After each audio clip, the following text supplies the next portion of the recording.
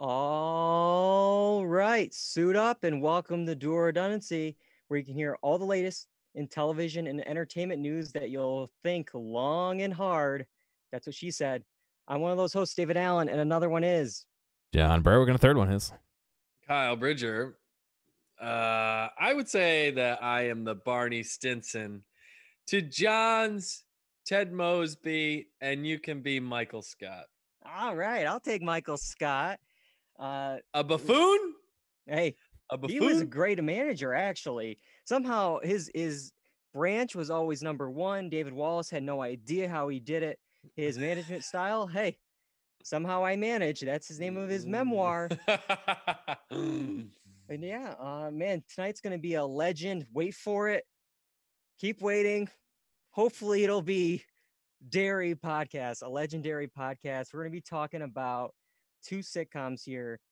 No box office draft this year because there's no box office this summer. So instead, tonight, we would have done the box office draft, but instead we're going to look at shows celebrating their 15-year anniversaries. There's a bunch this year. Grey's Anatomy, It's Always Sunny in Philadelphia. But the two we're going to be talking about tonight, The Office and How I Met Your Mother. But before we get there, we got some other stuff to do first.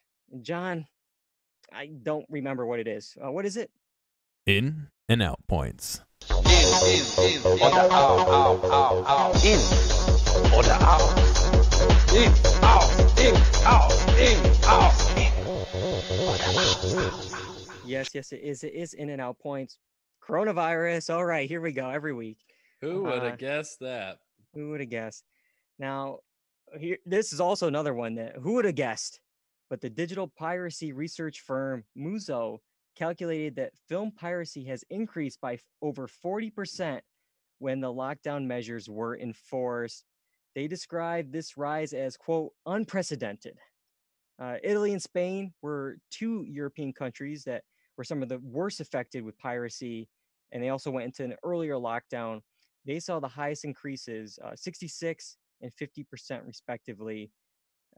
Is this one of those? Yeah, we know. Like, what do you guys think, Kyle? Yeah, I mean, I would fully expect this from people. Yeah, I'm not surprised at all. I mean, people want to get their content and they don't want to subscribe to 80,000 subscription services to get it. So it makes sense to me. I am still stuck in like 1800, so I still pay for everything that I never illegally download. But don't ISP and like internet service providers, they cut down on that though, don't they? They can tell if you're like downloading a bunch of stuff and then cut back on your Wi-Fi. John, I think true? usually what ends up happening is the companies who own the content. So for example, XYZ, the company will say, you know, hey Verizon, this person that we suspect this IP has been downloading our thing. Here's the evidence, blah blah blah. Mm-hmm. And then each ISP has usually has their own set of rules, whether it's a warning or limitations or cutting or all those things. So yeah, I've heard of somebody getting like either something in the mail, kind of like a bill, being like, please stop downloading illegal content. Yikes, or content illegally and stuff like that. Is this in incognito mode as well? Yes, that will not save you, unfortunately. But man, I mean, I get it as well. The piracy, of course, is going to be on the rise. People are home; they want to watch their stuff, and there is so many services to subscribe to. What I do find interesting though is many networks. I saw like AMC, even HBO. They released a lot of their content behind their paywall for free. HBO made over 500 hours of premium content free for a month. Got Sopranos, Veep, Succession, a bunch of Warner Brothers movies. I think it was like 30 days of Shudder you could get for free. That's like a scary movie streaming service. And then even with YouTube TV, I got a month of Epics, bunch of movies and TV shows on there as well. So a lot of these companies gave out free stuff, but no, it wasn't enough for people. I still got unprecedented numbers of piracy rose during this time period still.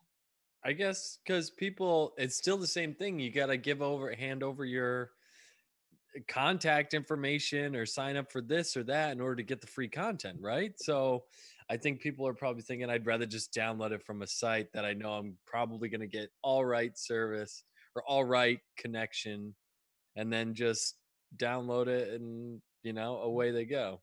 Away they go.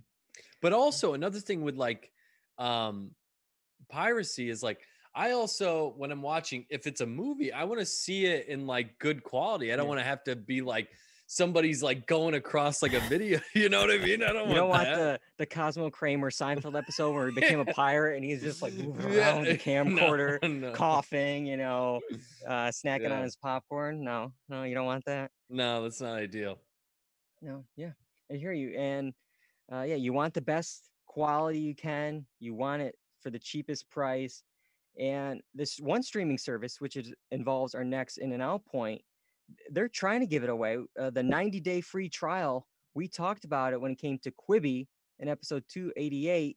They're trying, just anybody, just watch Quibi. Just watch it. It's free. We've reviewed some of their programs. It's the new streaming service delivering quick bites. Well, there's also a podcast that was devoted to Quibi called Quibiverse. It's a brand new podcast with over 17 episodes and counting. It was created to discuss the content offered by the streamer.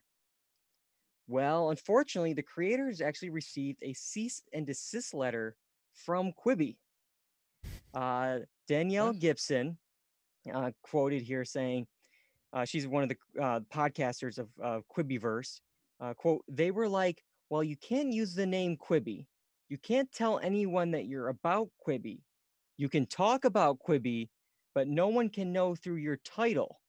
And you can't have artwork that resembles our stuff.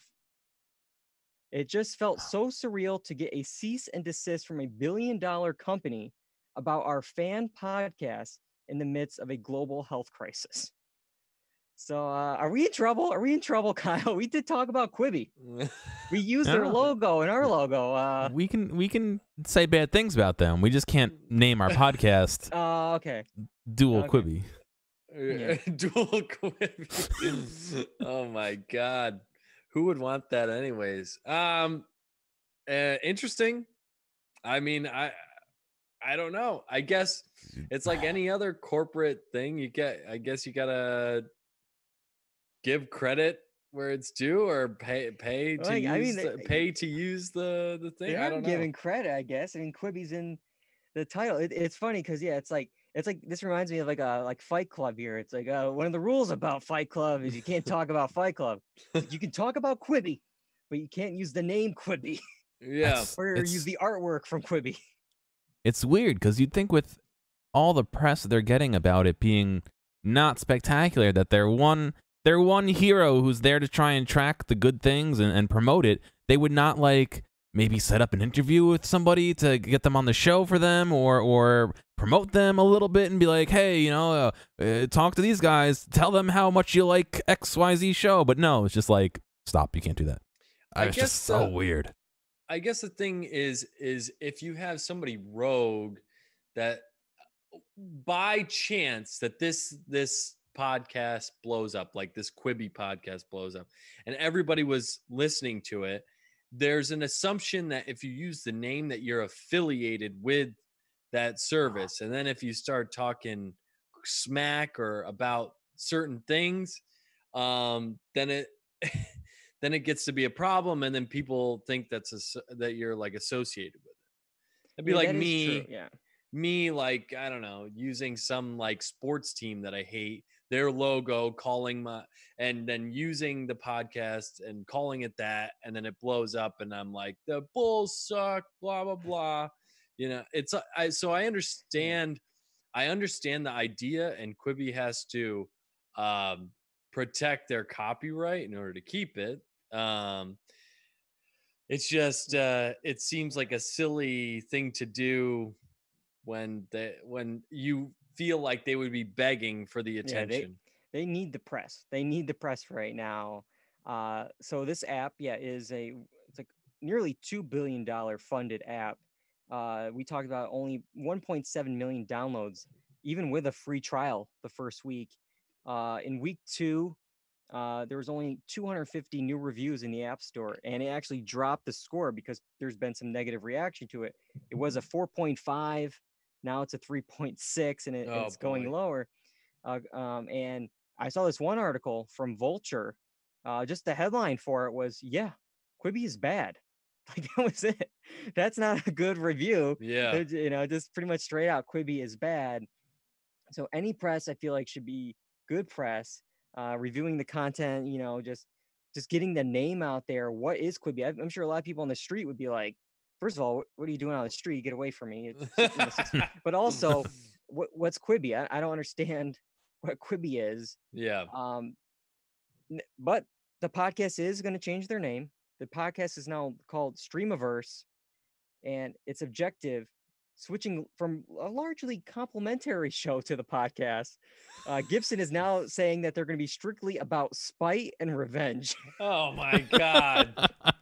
Jesus.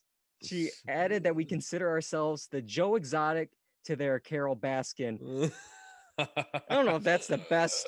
Nobody's really innocent in that whole story. Yeah. So I don't know if you want that comparison. But yeah, they open. It's the Latte Larry's. It's a spite podcast now. Yeah, pretty much. Yeah, that's ridiculous. I love it. I mean, I don't know. I don't know. I don't know. Yeah, a lot of people are annoyed with Quibi right now. We talked about those negative reviews. I saw people were making fun of some of the content that has come out in the last few weeks, which is hard to do because you can't record or screenshot any of their programs from the app. So people are finding creative ways to just try to get that stuff off of the app and show it on Twitter and on Reddit. So you got to know it's really bad if people are working that hard to show it. And one of the things they did update from when we talked about it on the podcast is they are working hard to make it being able to play on a TV console. But still, they're well. First off, they came out at a terrible time, and secondly, like the way the stories are structured aren't catered to that specific thing that they're trying to sell. They're grasping at straws. It's like this is mobile only. This is all this is. It's like, well, you got 1.7 million people signed up for it in your free trial. Okay, what about this? Let's change up the game here. I don't get. They're working hard to be able to do it on the TV. That's something that's built into the device by default. They turned it off. How is it working hard? Maybe they have to rewrite contracts, but they deleted that. They purposely HTML blocked it. It would be difficult. They probably invested money into making it so it wouldn't do any of that. Well, that kind of thing just makes me not happy because it's like you're shooting yourself in the foot and then being like, oh, we're trying to get to the doctor, but I can't walk there because someone shot me in the foot. It's like, no. Whenever something like this happens, when there's corporate stuff goes down the drain, I just think of the poor bastard that they come to him and they're like, Bill, I know you've been working really hard to make this so it won't go on a TV. But now we need you to reverse course and then Bill just be like, oh God. It's like the guy at Office Space, the manager. Yeah, also we're gonna need you to come on Saturday on this one. And it's like I just thought of this, which is not a great thought to even have, but like the Cats movie. And there was those video effects editors that were told to add in the behinds of a lot of cats. and then they're like, really? And then they were told at last minute, yeah, get rid of those. We don't want that. Too much. It's like, so they're having to sit there zooming in digitally, adding in and removing. They're thinking to myself, what is my life? What am I doing? I went to college for this. Okay. Oh man. Oh my God. One last thing I'll point to talk about involves streaming. Everyone's streaming right now. Netflix saw 15.7 million subscribers in the first 3 months of 2020, nearly double from the same point last year. And it's a record for the streamer. Obviously, everyone's inside with the quarantine. It's now up to over 182.8 million worldwide subscribers for Netflix. That's a lot of people. And Entertainment Weekly saw this petition, of course, on change.org, our favorite site, with an argument for streaming services like Netflix. They said, quote, make streaming media services free to encourage people to stay home during a quarantine. This change.org petition currently has over 83,000 signatures and is growing. Kyle, what do you think? You're going to sign this one? No. I don't. I mean, I think Netflix is entitled to. I mean, dude, the fact that we're talking about a streaming service being like an essential service, when back in the day, people in like 1800s were just sitting there with like a book, like, I don't know what to do, you know? So it's just like, find some other ways. And I know Netflix is, especially for educational tools and stuff like that, they're making stuff free. They're making certain content free to watch. And if you want to watch Office for the 85th time, I think you can pony up $7 a month or whatever it is now. They gave $14. They gave you how many years worth of Netflix in that stimulus check? Just go use that. Yeah. Yeah. Exactly. Yeah, it's like, yeah, but yeah, it's an essential need at this point. Bread, milk, and Netflix. Those are your like, it's the bare essentials. Yeah. But yeah, they argue that social distancing and quarantine, quote, runs the risk of boredom and isolation, which can lead to depression. Many people cannot afford these membership fees, especially in a time like now when many people's economic livelihood is already strained. Therefore, this petition asks that all worldwide streaming services enact a temporary 60-day stoppage of membership charges, as well as per movie rental fees. So they want free movie rentals as well. Let's quote, if people can watch as much as they want, whenever they want, this will help alleviate the stress of home isolation, as well as encourage people to stay home. Yeah, but what about the stress on the network infrastructure? It's going to go down and no one's going to have any Netflix, so... Yeah, the internet's gonna go down. Netflix not gonna have any money, and then they won't have anything to show. I mean, I get it. Okay, times are tough right now, but it's like there's so many other options, and read a book. You know, it's the economy. They need money. Like this is a business. It's like, well, you know, grocery stores. They should also probably, I don't know. It's a crisis. Just give out free food to everyone. You know, electricity. Yeah, that should be free. Everything should be free for the next 3 months. Why not? Like, yeah, it's man, it's just insane to think about. Didn't they talk about Netflix using too much bandwidth as it was? Yeah, we were talking about that last week or 2 weeks ago. Also, there is a ton of content. If you need to just sit there, go on YouTube. Just put YouTube on, and let it filter through videos for you. That autoplay feature is not bad for getting good stuff, like, or the recommended, excuse me. You know, like just sit down, look up like 4 or 5 things that you're interested in, and you're going to find too many videos to watch. Yeah. There's 290 podcast episodes on YouTube that you can sit through and watch.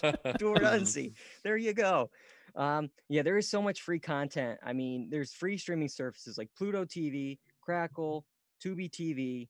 Plus you have free like ebooks and audiobooks. Are we forgetting about the library?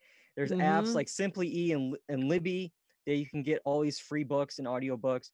And then there's Hoopla and Canopy. They offer award-winning and popular films and shows, and that's also through a library app as well. So there's plenty of stuff. So you can't watch Stranger Things.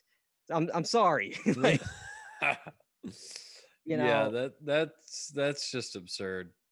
It's just absurd. I am worried though because you know it's been March during this quarantine. Okay, it's kind of not the greatest weather. When this nice weather hits, I already saw the crowded parks in New York City photos on Twitter over the weekend. People sitting in clumps without any masks on, and that's when it was like 60 degrees. So God knows what's going to happen. Yeah, dude. In June, where maybe Netflix really should. You know what? We'll pay you to stay home and watch Netflix at this point. You know what's going to happen? They're going to be Netflix on the beach illegally with their downloaded versions and getting it for free. Yeah. Well, one of those shows on Netflix that's so huge, it continues to be during this quarantine. It's number 3 after Ozark and Tiger King for the first week of April, and that is The Office. We're going to spend quite a bit of time talking about it tonight. In order to do it, we do have to go back 15 years. So, guys, let's go back. I'm back, baby. Gotta get back in time. You know when an athlete talks about hitting their flow? Nope, I'm already Dude, out. I'm already no, out. I am like so in on this. I know the music is slowing down. I know exactly when to hit it now. All right, we can John, never go was it back to even Skype close? now, right? I was going to say. All right. We're talking about The Office. It premiered March 24th, 2005. The Office is a mockumentary sitcom that depicts the everyday lives of office employees at the Scranton branch of the Dunder Mifflin Paper Company. It was developed by Greg Daniels and is based on the BBC series, and it ran for 201 episodes through May 2013.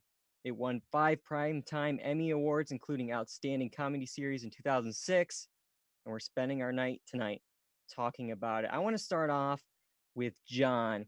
Just give me your overall thoughts on The Office. Were you a fan? Were you into it? You've seen it a bunch. What's going on? Yeah, I think I kind of started watching it maybe a quarter of the way, halfway through its life, and then from there I kind of watched it after that. But yeah, it was good. I am definitely 100% not somebody who rewatches shows, and I really haven't rewatched this. I've seen one episode since I saw the finale, and it was today just to freshen up. But Which I don't episode know. was it? It was the Fun Impressive. Run episode. Fun Run. That's a good Oh, episode. sounds Yeah, a good that's if I was gonna choose one, but yeah, I'm not. I'm not really a rewatcher, so I kind of don't get how people sit down and just put an episode on and just let it go. You know what I mean? Because I feel like if I'm watching something, I want to watch something new. But Yeah, other than that, exactly the same way. I thought it was a good show. I mean, I definitely noticed over the course of its lifetime an evolution of the characters. But yeah, overall, it definitely would be a recommended watch. If you haven't seen it. All right. Kyle knows that just recently I kind of just put on an Office rewatch. It was my background show. I definitely saw it. We were talking about piracy earlier. Back in high school, I didn't have NBC, and I found this site that was like freeoffice.com or whatever the title was, and I binged it. That was an early Netflix binge, and I would be sitting at a computer at my grandparents, just like watching it, just sitting there. I got really into it, and then I actually caught up and started watching it live, and now it's kind of my go-to background show because I've seen it so much I can not have to be focused in on it. But Kyle's been at the apartment watching it with me for a bit. So Kyle, what are your thoughts on The Office and the rewatchability of it? Well, I do enjoy watching it when somebody else has it on. Like if it's on somewhere, it's always like a fun watch, but I don't actively search The Office out. I will say most of my knowledge in The Office is probably the first 4-5 seasons. After that, I kind of dropped off because I think that's about when I started going to college, and I don't know, I just lost track of it, kind of thing. But the first 4 or 5 seasons to me are like so good, and it's so much fun to watch. And like I like rewatching it now because I'll be like, oh, I think I missed that joke, or I forgot about that joke, and then it's hilarious to see again. And just some of the ideas that they came up with for the scripts is good. Yeah, no, definitely. The first few seasons are gold. I mean, I think it won one of their Emmys for season 2, I believe, and that's I think probably their knockout season. I mean, they're just every episode is just home runs in that second season. You had that first season where it was like the 6 episodes. They were too close, I feel like, to the British series. Michael Scott was a little bit meaner, didn't really have the heart yet. And then once they kind of figured out the characters and they figured out the show and kind of became its own thing, season 2, I think it really took off. Yeah. We'll look at tonight at some of our favorite moments, episodes, characters, and stuff like that. maybe I'll you know, I heard John, you love the fun run. Kyle, do you have a favorite episode or moment from the I show? I know mean, there's so much, but I've written down a bunch, but the Yankee swap yeah, is probably one of the better ones. I mean, just anything with like Michael Scott and the memes that come from like I just was talking to somebody about the the meme where it's like, I've been the victim of a hate crime, instead of like, that's not a, he's like, well, I hated it. yeah. There's so many memes from Michael. I declare bankruptcy. Bankruptcy. It's like, you can't just say you're bankrupt. He's like, no, I declared it. Like he's perfect. Michael, I love Michael. Probably my like moment, well, I love the like this like stress relief cold open where Dwight is teaching them fire safety. I think that's probably the best like cold open. That was the cold open after the Super Bowl episode that they did. The best my moment has to be Prison Mike. Again, I think I got that on like a DVD at that point from the library, and I recorded it from my digital camera just to rewatch it before YouTube or before it was popular, that moment. And I replayed that scene. It's just everyone, because anytime you get the cast in the conference room when they're all together firing back and forth with Michael leading the charge, it's gold. Every line, the timing, everything is perfect in that scene. And that's another reason why I think one of my episodes I actually like is, while it is cringy, maybe Dinner Party, because you got the whole cast, they all go over. Michael finally tricks Jim into going over to dinner to their house, and you got the stuff with Jan, you got the plasma TV that's like this big on the wall, the whole thing with Hunter and his songs. There's just so much there with that. Kyle, do you have a favorite specific episode or? I have a few written down. I have The Convict written down as a Diversity Day is a classic for me. The Fun Run is a good one. The one the Dwight marijuana episode, I can't remember the name of it, but that's a good one. And then the Beach Games too. That's Beach a good Games one. is a great episode. Again, anytime you get all of them together, just as a group together. But those are I think my tops. And then the Yankee swap, the Christmas. I was gonna say, I want to get some thoughts on the controversial. Everyone talks about it. You see the memes on Twitter. Scott's Tots. Everyone is one of the most cringiest episodes. You guys remember what Scott's Tots is? You're gonna have to remind me of that. So back in the day, I don't know the specifics on it because it is a hard one to rewatch. Michael Scott promised a group, I think, of kindergartners that when you graduate, your college scholarship is all set. I got, because he's expecting to be rich and successful by then. So then that moment finally comes, and you can hear Stanley laughing. It's like, oh, already? He goes to the school, and they're all like cheering. They're all wearing the shirts. Michael Scott, they're all like cheering for him, doing a big show. And obviously he doesn't have the money to pay for the college scholarships. So it's just like the most cringiest things that him having to like break to this school of students that, you're on your own. Oh man. But you have that storyline. Everyone always talks about that storyline. But then you also have this thing with like Dwight arranging this fake employee of the month contest to get Jim fired. So they're like, both storylines are just pretty cruel. So it's a hard one. It's really cringe to the max. What season is that? I want to say it has to be 5 or 6. I don't know if I've seen that one. I don't know if I've seen that episode. Yeah. Well, if you want to be tortured.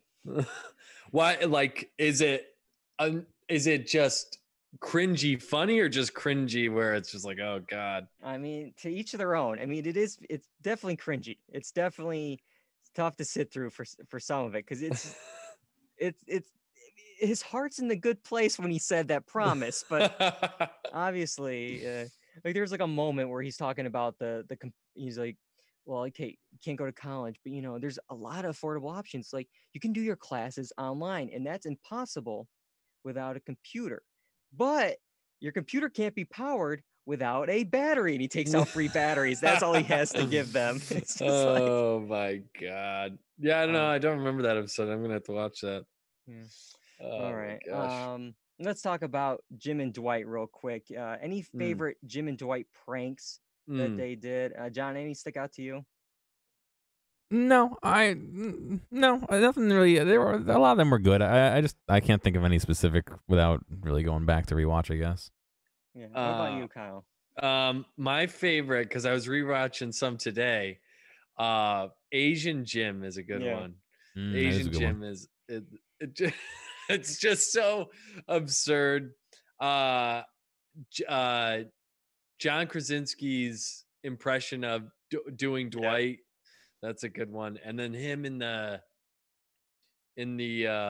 when they stuff his desk in the bathroom, Oh yeah. Yep. that's a good one. Because I like how like at a certain point, like he's always mad about it, but Mhm. then he always like goes along with it. Dwight. He always Yeah. like, all right, I guess I have to go and do this. And what speaking of, one of my moments, I pulled the clip from it, is a training exercise that Michael, Dwight, and Jim Yeah. are involved in. And I have a clip from it because everyone takes it so seriously. Jim is just being yeah, just play the clip. Just play the clip. Okay, as I was saying, right now we are having... Talk louder. Okay, our prices have never been lower. Son, you have to talk louder. Never been lower. Louder, son! Bud Liquor! Our prices have never been lower! Stop it. That is totally inappropriate. You never yell at the client. Now never you listen to yell at the me, client. sir. Here we go. The 3 words I would describe you as is aggressive, Yes. hostile, and definitely difficult. Please, Mr. Butt. I'm irate right Give now. me the phone. Please give me He's another irate. chance. Give me the phone. Mr. Buttlicker. Give me the phone. I have to put you on with my boss. Well, I should hope so. Who is this? Hello, this is Michael Scott, regional manager. Well, this is William M. Buttlicker. Hello, Mr. Buttlicker. How may we help you? Michael, I like the sound of your voice. You know what I'm going to do? I'm going to buy $1 million worth of paper products today. See how it's done? Thank you very much, sir. I don't think you'll regret it. See what I did? You're the master. There is one condition, Michael. Yes. You have to fire the salesman that treated me so terribly. Don't do it, Michael. It's $1 million sale.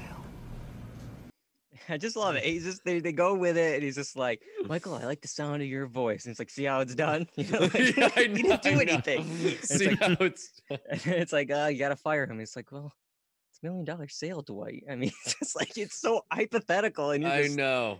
oh my god. I don't also if that I gotta feel like that was improv or something. Yeah. Because could you imagine writing butt liquor on a script and just thinking this is gold? I don't know. It worked. Oh my god. I mean, it would be no surprise when we're talking about favorite characters. I mean, it's probably cliche to say it, but I got to. Michael Scott. Yeah, my of God. course. He's the best. And that's mine. I'm assuming, Kyle, do you have a different one or? No, he is what makes the show. I mean, I think you'll probably talk about it later, but I mean, that's where the problems kind of started to fall off the rails when Definitely he left, fell you know? off the rails there. So yeah, no, he holds that whole show together. He's ridiculous. He's the character he created and they created for him is just fantastic. Here's a prison mic crime. Steve Carell never won an Emmy. That's for insane. Michael Scott. That is insane. Yep. I mean, I looked up who he lost to. He lost to Tony Shalhoub for Monk, Ricky Gervais for Extras, Alec Baldwin twice for 30 Rock, and then Jim Parsons twice for Big Bang Theory. God, never for Steve Carell. There's no love in there for Steve Carell. Yeah. And yeah, the show went just downhill after he left. I mean, I feel like there were so many mistakes when it came to casting, when it came to story. I'm going to dive into it a little bit. It's going to be the negative part of this celebration of The Office. But, you know, first they have the search for the new boss. And for so long, they avoided casting big names on the show. They made this rule to themselves that, you know, they don't want to pull from this documentary of having these A-list stars come. Even when they did their Super Bowl episode in season 5, their guest casting of Jack Black and all them, they made them like in a movie that the cast saw in the break room on their computer. They never like entered Dunder Mifflin. Like, Uh-huh.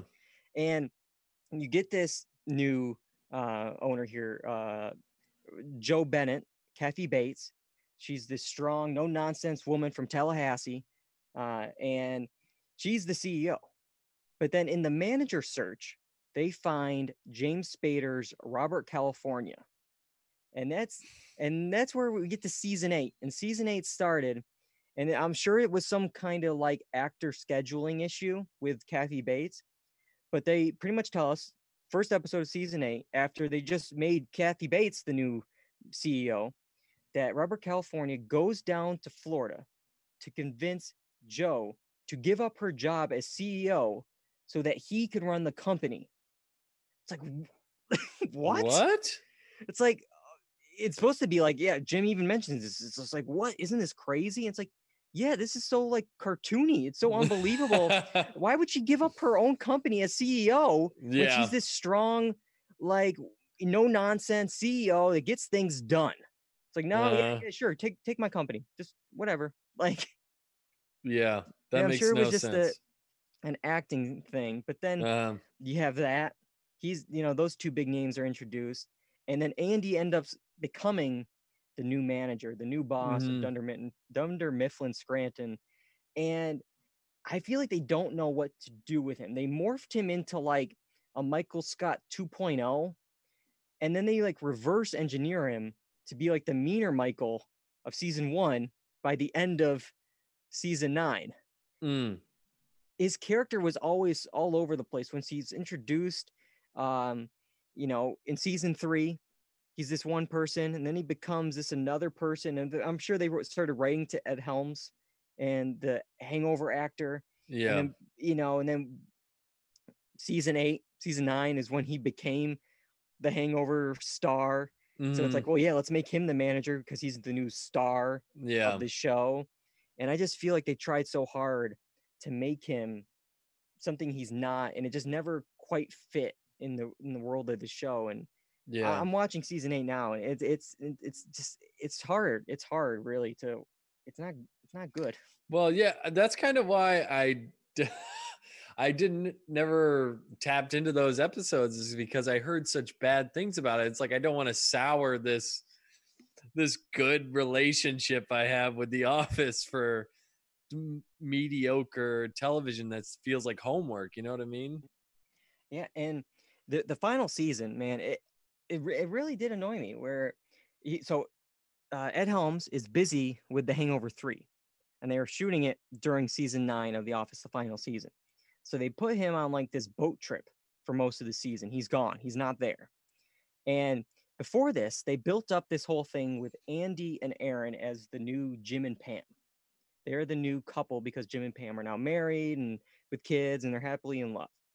But once like he kind of started coming back from the boat trip, he almost becomes like the Roy in this Jim and Pam love triangle, because they make this guy named Pete, who's new in season 9, or he's called Plop.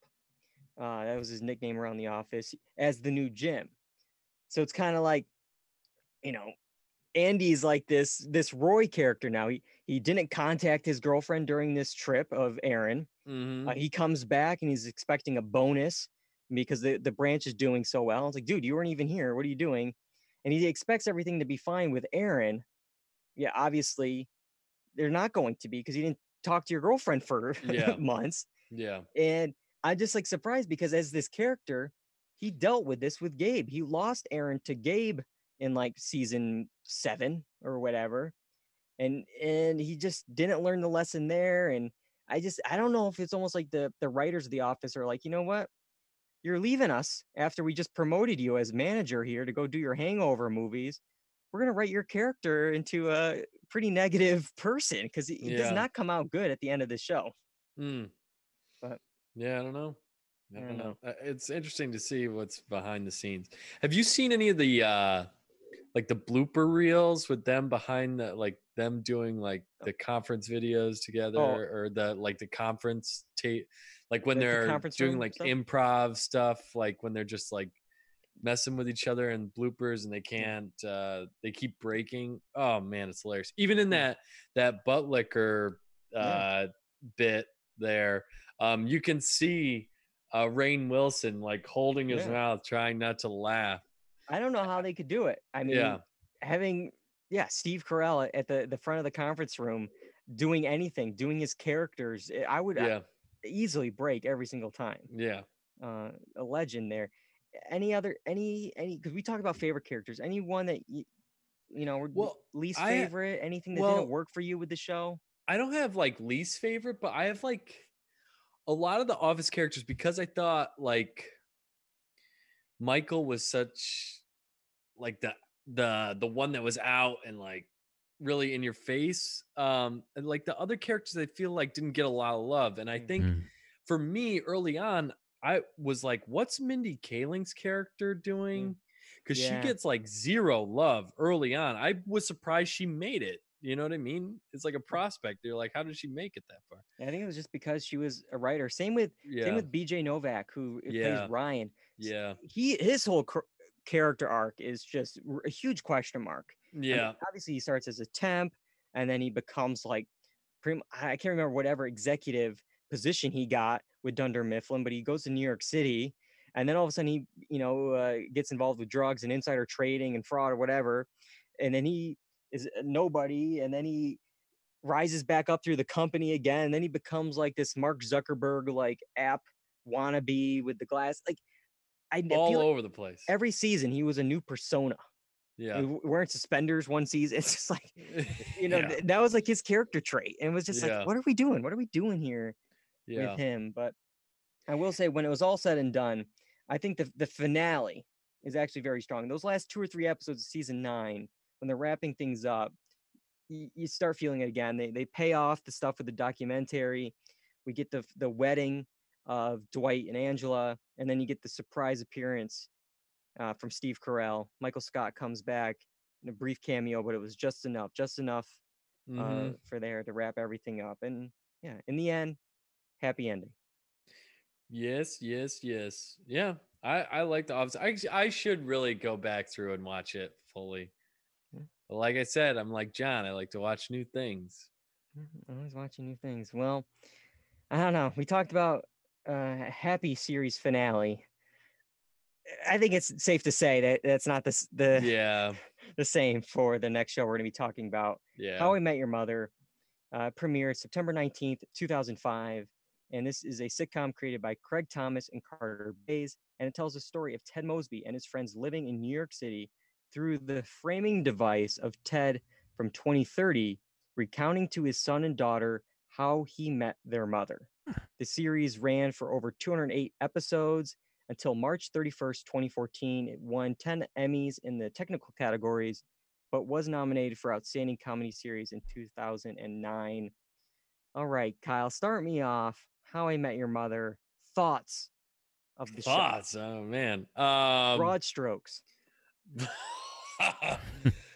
Well, it was one of my favorite shows back in the day, and early on, just like The Office, this show I feel like was so good, especially for that time period.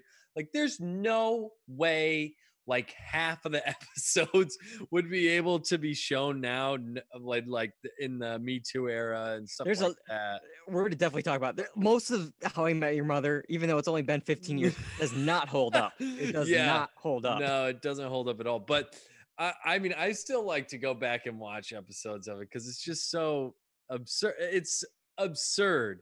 And they build a good cast of characters where, like, The Office, I felt like had an abundance of characters with like very little time to spend on each one. So it's like, I feel like some of them get lost. I feel like they had a core group. It was easy to follow along. Neil Patrick Harris plays that character fantastic. I mean, I'm pretty sure they hired him in that role after seeing him in Harold and Kumar Go to White Castle, because he's basically playing the same character. So, yeah. No, I mean, I like How I Met Your Mother. They had some hiccups, and the storyline goes off the rails later on in seasons, but it's still to me has some really, really great episodes. Yeah, so John, I know you weren't as connected with How I Met Your Mother. I don't know if you ever started it. What happened? It just kind of fell by the wayside for you. Like, what didn't hook you into the show? Yeah, I don't know. The whole maybe it was part of the whole marketing thing where like what's his name? Barney, the main character, is it? Is just like He's a side character. Ted is Mosby, he? Josh Radnor is the main character of the show. He's the Oh, interesting. father Well, in this. it just seemed a little too in your face for what I kind of wanted to watch. I guess maybe I don't know. It didn't. Nothing about it ever made me say, "Oh, I should watch that." I've heard good things. I mean, it's not like I've heard bad things, but it's just none of the media that I saw made me be like, "Oh yeah, let me go watch that." You know. So Yeah. No, I hear you. I would build this as like a comedic Lost in a way because there was obviously a mystery throughout the whole show, and there was a bunch of flashbacks. It was known for its flashbacks, flash forwards. It was moving around in time all the time, showing all these characters and how they met each other and this incident they had back in the day in college or whatever. It jumped around a lot. I was also into this as well. I didn't have many channels growing up. CBS was one of them, and I got into this show. I think it was the right time period in Yep. those early seasons. I have to say, just like The Office, super strong season 2. When I was looking up episodes, season 2 is another just home run after home run. I'm gonna name a few episodes here. You have Showdown, which is the episode where Barney goes on The Price is Right because he thinks his dad is Bob Barker. Yeah. You have Swarley, which is the episode that gives him his nickname, and also the Crazy Eyes. Yes. Marshall and Lily's wedding.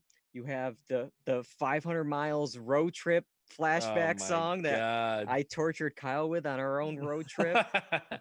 But my winner for favorite episode, I think maybe the best episode of the show, I think, if you had to pick one, I would say is Slap Bet. Yep. I don't know if that's on your list. Oh, yeah, of course. Of Okay. course. But Slap Bet, obviously you have the creation of this bet between Marshall and Barney, but you also get the big reveal that Robin is actually Robin Sparkles. And then you get the whole let's go to the mall. So you have like two things that lasted throughout the entire series, all in one season 2 episode here. Yeah. Yep. Yeah. Any other favorite moments or episodes for you, Kyle? I have Slapsgiving. So that's a good one, along with the slap bet, but there's one I couldn't remember the name of it and I couldn't find it. But I remember what it was when Barney's or is it Barney or shoot. Jason Segel's character. Marshall. Yeah, so when Marshall's trying to find the best burger in town. Oh yeah. That's a good episode Regis to me. Philbin guest stars in that one. One of the funniest moments from that episode that still makes me die laughing because it's just the way he goes about it. They think they found the best burger, and I think Barney's about to eat it, and Jason Segel just comes over and smacks it right out. It's fantastic. So that episode, Perfect Week. Yeah. Remember that? I believe so. Remind me. So that's when Barney's trying to go for that's what I thought. Perfect Week. That's a great. The Naked Man episode. Well, yeah, I gotta bring up. Well, that's one of the things that I don't think hold up anymore. Oh yeah, no, but it's still fantastic. It's still hilarious. Yeah, I would say so. Like when I was coming up with like my favorite character of the show, this was a little bit tougher for me because back in the day, I definitely would have said Barney. Back in the day, he's the Kramer of How I Met Your Mother. I saw a lot of similarities between me and Ted. Just like back in the day, looking for the dream girl. Everything happens for a reason. Just that whole like kind of story he was going on. That being said, I mean, neither look great, thinking back. I got some things here about Barney here. Obviously, does not treat women well. And that's one way to put it. Yeah. You got that playbook to manipulate women into having sex. You have all of his numbers and checklists he likes to have. He's tricking drunk girls into having sex with him. He refers to Yeah. them as skanks. But then It's terrible. there's one moment that I completely forgot about that, like BuzzFeed, I think, lists here.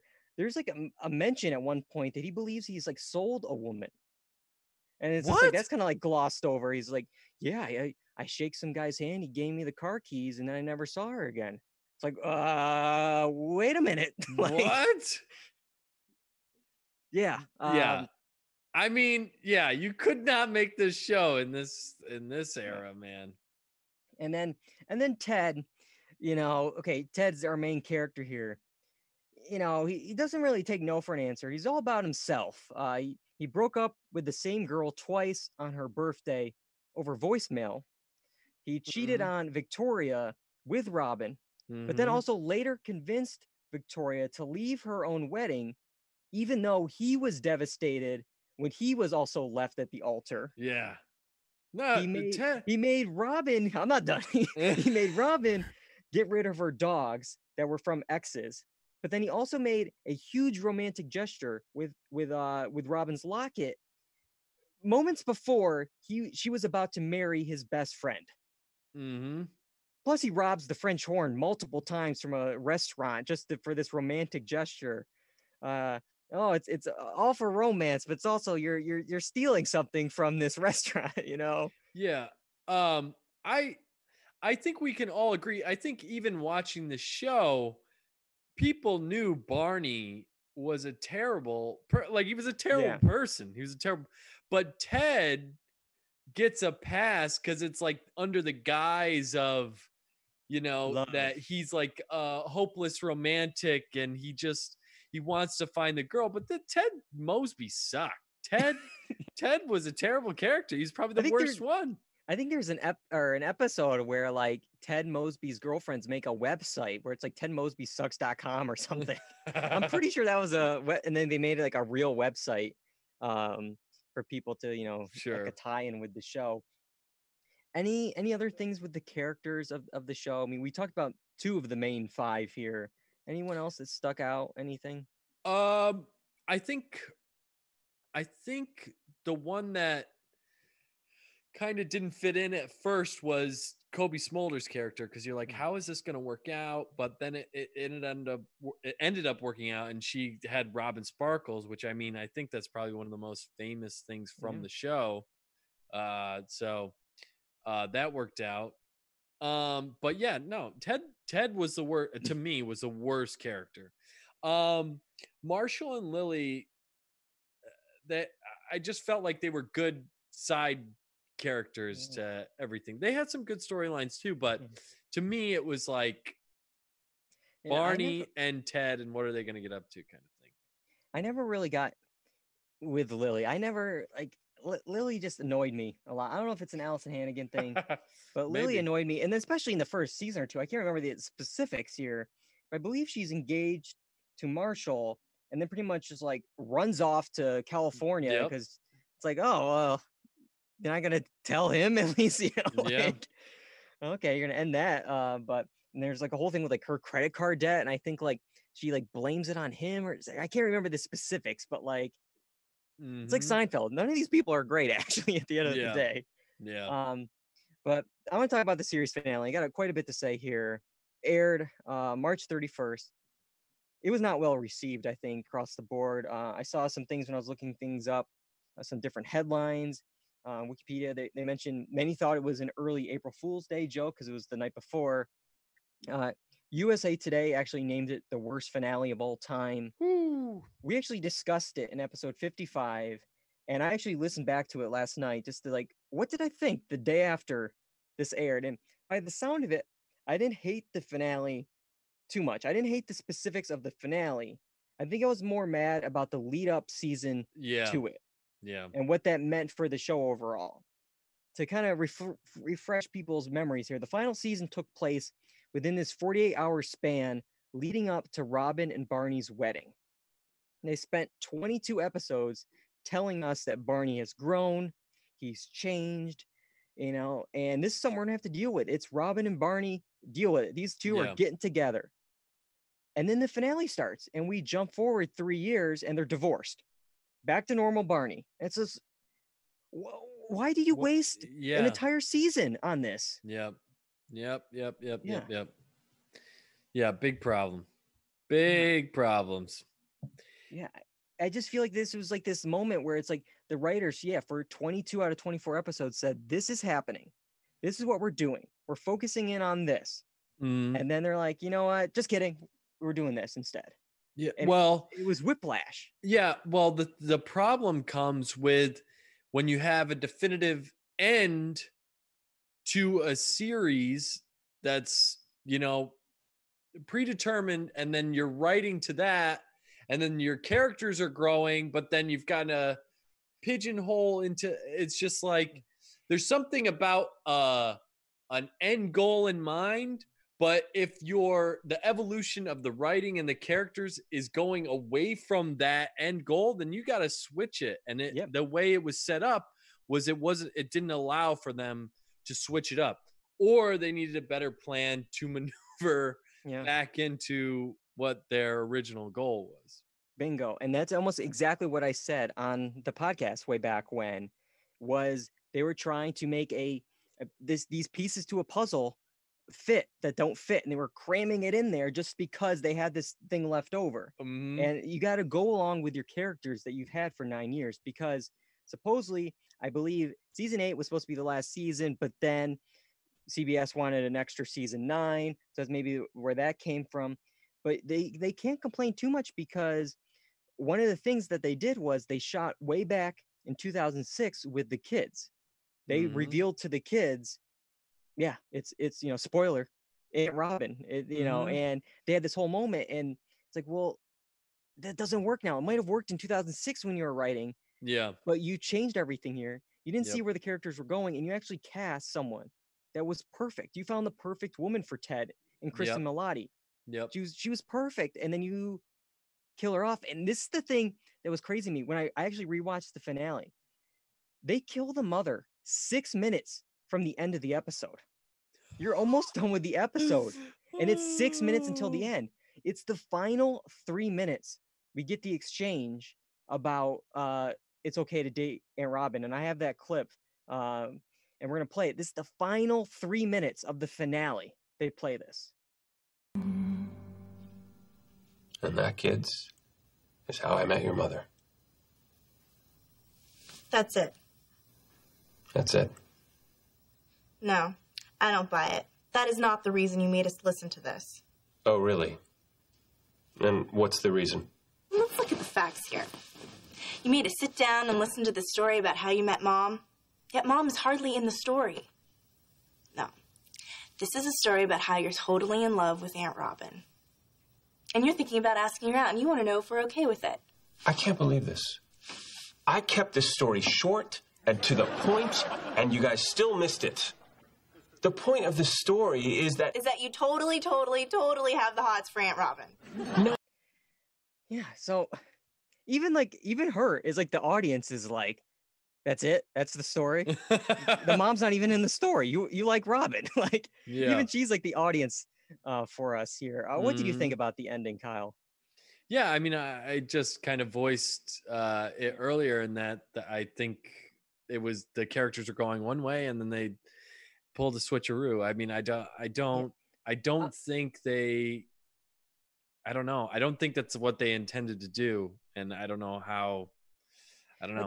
I think it would be more fine with it if, okay, date Aunt Robin, marry her. I don't care, but don't do it in the last 6 minutes of the finale when we spent the entire season doing this wedding.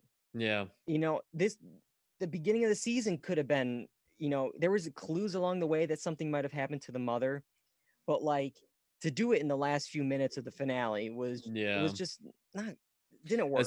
Especially when she was like you said, this perfect person. And then we see Robin and Ted's problems up until then, and then suddenly it could be two people in love, but they're not right for each other. I do want to nitpick real quick on the kind of framing device of this show, because obviously he's telling this story to his kids, and he cleans up a lot of it with with pot actually being sandwiches. They're Yeah, always yeah. holding a sandwich instead of Yeah. something else. But then if you stop and think about it, he tells his kids every single hookup him and his like aunt and uncles, quote unquote, Yeah. had before they met his mom. It's like, oh, I slept with her, I dated her. Oh, Barney, she was with this person. Yeah. Oh, Lily cheated on. It's just like, I know. It's ridiculous. Yeah, it is. It is a weird way to. For a second, I thought you were about to go different type of framing, and I thought production wise, there's been a couple times watching back where they're supposed to be like either in the middle booth, and then there'll somehow be like a wall next to them, or vice versa. There's a wall, and then they're like a wide shot of them in the center. I'm like, this isn't working right now, and I don't know why no one caught that, or if it wasn't a big deal at the time. But on rewatch, it's like production. You could see a lot of that. Yeah. There's also two other things that I want to mention. That I really like because I forgot. Porn star Ted Mosby. Okay, yeah. You remember they're doppelgangers. They all had their different versions. Yeah. So porn star Ted Mosby, that was good. And then the crazy hot scale. Yep. That. Oh man. Well, they always had their little things like with the crazy eyes or like their moment where it's like they tell them something and it's like, oh, the glass shattering moment. Stuff like that. So they had their little like Seinfeld-y like names for things. There was going to be some spin-offs. One of them is crazy to me if you think about it. There was How I Met Your Dad, and it would have starred Greta Gerwig and was narrated by Meg Ryan. They actually shot this pilot. They shot it, but the creators refused to reshoot the stuff that CBS wanted, so CBS ended up passing. But like, if you think about this here, I actually looked up the cast, and it's like all these people you would recognize now. Yeah, it was actually it's Hunter from The Office, but he's more known from like Masters of Sex and I believe Trial and Error. But he was in it. Carrie Dubek from The Other Two was in it. The guy that's his redheaded friend on Dave was in it. Plus Greta Gerwig and Meg Ryan. Like, we wouldn't have Lady Bird because she would have been stuck doing this for 9 years. I know. That's pretty crazy when you think about it. Yeah, probably a blessing in disguise. Yeah.